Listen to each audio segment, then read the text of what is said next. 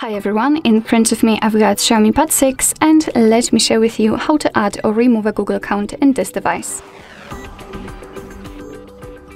Let's start with opening the settings, and in this left section we have to scroll down in order to find either accounts and sync or Google section.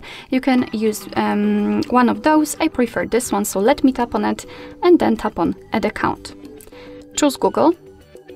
And make sure that you've got the internet connection because it is required for this operation. And from this step we can either create a new account if you do not have your own yet, or simply type your email or phone. So let me do it. And just a quick disclaimer, you do not have to enter the full email address, just the very first part of it, because your device will autofill the section after the @ symbol. Alright, so here we have to enter the password, and let me do this out of the screen. Alright, let's tap on next.